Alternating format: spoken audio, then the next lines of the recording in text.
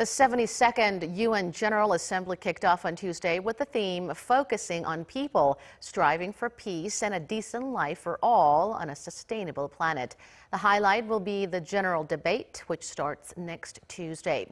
It will gather nearly 200 heads of states and delegates who are expected to deliver speeches. President Moon Jae-in, along with his U.S. and French counterparts, Donald Trump and Emmanuel Macron, will make their debuts. While the general debate is an event where leaders are able to send out their messages to the world, regardless of the topic, it's expected many will condemn North Korea's nuclear and missile provocation and development. According to the Blue House, President Moon will fly out to New York on Monday, the 18th, and return to Seoul on Friday, the 22nd.